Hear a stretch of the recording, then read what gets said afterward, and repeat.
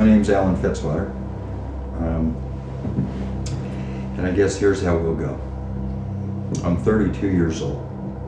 I have a wife and 2 daughters. It's a Saturday night. My wife has hers and the daughter's bags packed, sitting by the front door because she had had it. She had had enough of a maniacal, crazy kind of out of control lifestyle.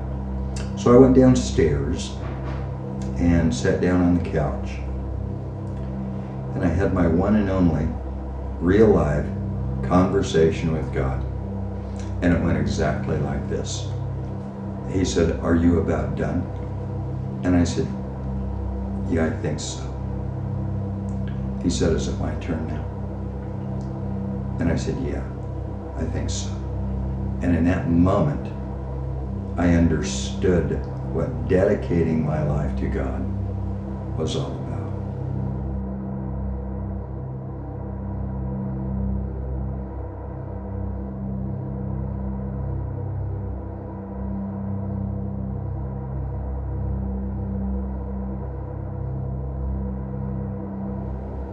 There are drinkers, and then there are what I refer to as professional drinkers.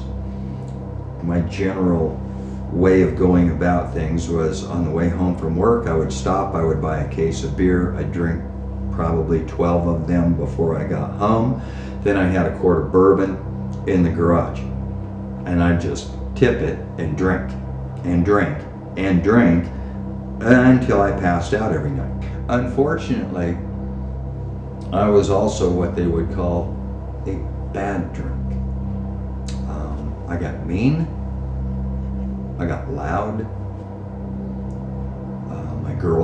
My daughters were afraid of me, and it reached a point where they were genuinely physically afraid, and probably should have been, because I was at a point where really not very much mattered to me. And I had basically reached that line where I was either going to drink myself to death or something miraculous was going to happen. Lo and behold, something miraculous happened. Because I had quit drinking hundreds of times. The next morning, I would quit drinking, right? But there was never anything behind it. There was never any power behind it.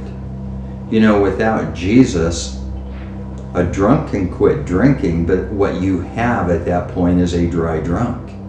You don't have a changed life. And that's what God wants to do. That's His job. That's His business. That's what He is trying to get the world to understand, is that He is a God of change, and change for the good.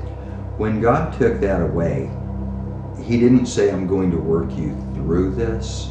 He didn't say, "I'll be with you while you go through this." He said, "You're done." And He meant it, and there hasn't been, honestly, there hasn't been a minute of my life that I have considered having a drink of anything. Today I find myself, I find my heart being fulfilled in ways that I never could have dreamed of. I'm leading a study on Saturday nights that is the very essence of what God has spent the past 30 years instilling in me.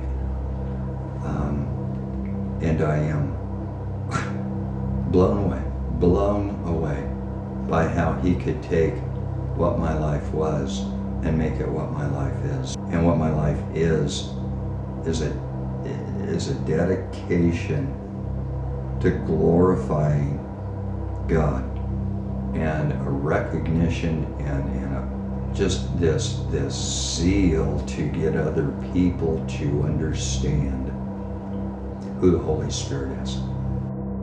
And He made it very, very clear to me that for the rest of my time on this earth, that's my purpose. That's what I'm here for, is to point people to the Holy Spirit. And that's what I will do. And I've seen things happen. We started a Saturday night group the 1st of June of this year.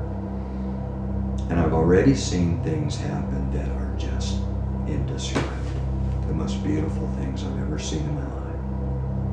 And I get to be a part of that, knowing where I came out of. So for people who say that God is just a God of judgment and not a God of redemption, they don't know my God. A relationship with God is at least in my belief and in my life, was a twofold process. It was accepting Jesus, and it was dedicating my life to Jesus. So I may have accepted Jesus when I was 22, but I didn't dedicate my life to him until I was 32. And I will say this, the second I dedicated my life to Jesus, alcohol was gone, just like that. That was 31 years ago. I have not one single time in my life even considered it since then. That's the power of God. That's what God wants to do. And all you have to do is let him do it. There's my story.